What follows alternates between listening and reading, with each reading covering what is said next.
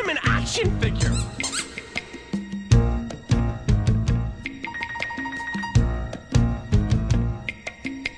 In creating Hercules, the Disney artists really went from zero to hero. Starting with blank pages, they produced lots and lots of artwork to bring to the screen an adventure of mythic proportions, set in amazing places with a cast of fantastic characters. Before you start making an animated movie, you have to decide what it's going to look like. The Disney artists started by creating hundreds of pieces of concept art, all to help the movie makers decide just how to portray Hercules and his world. The Disney artists decided they wanted to make their Hercules fun and cartoony. They even invited a world-famous British cartoonist named Gerald Scarfe to help design the movie. Let's look at some of the ideas he came up with. Here is Gerald's drawing of the Muses, and of Pain and Panic. This is what he thought Phil should look like. And here's one of his ideas for Hercules himself.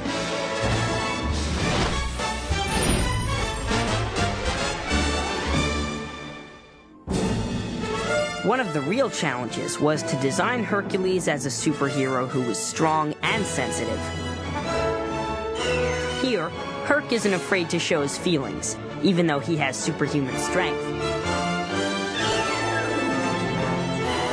But the artists knew that the best way to portray the sensitive side of Hercules was to show him with his leading lady, Meg.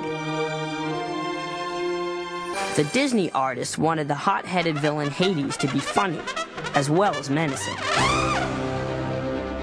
Here are some of the different looks they tried out.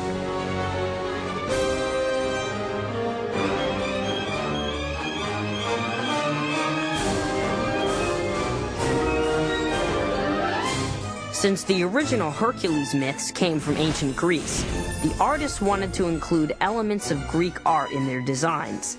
If we look at the character design for Meg, we see that her body looks like a column, and both her dress and her hair have the look of flowing drapery.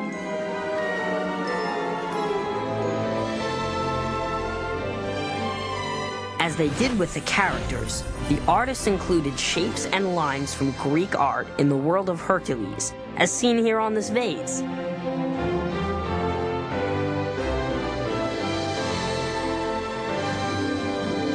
The movie called for lots of special art that had to look like it came straight from ancient Greece.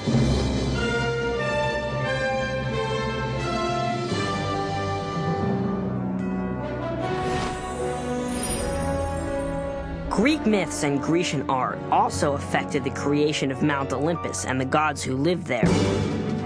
Here we see Zeus, the head of the gods and the father of Hercules. And this is another idea for Zeus. Here is Ares, the god of war, and the goddess of wisdom, Athena. Once the look of the movie is set, the artists go to work creating the actual settings in which the animated characters will move. It took an average of 53 hours to paint just one background. Story artists create the action in the movie with drawings. This action is called business. You wanna buy a sundial? So the story artists came up with lots of funny business for the Hercules characters to do. In fact, a lot of those ideas did not make it into the movie, like these.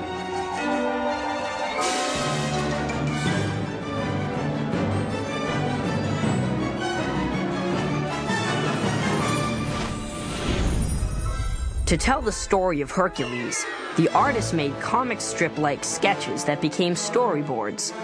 In these examples, the story artist created the battle between our hero and the many-headed Hydra.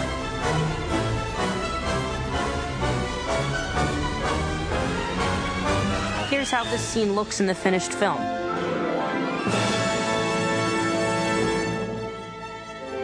Once the story is set, it's the animators who bring the characters to life. This is Andreas Deja, who is the supervising animator of our hero.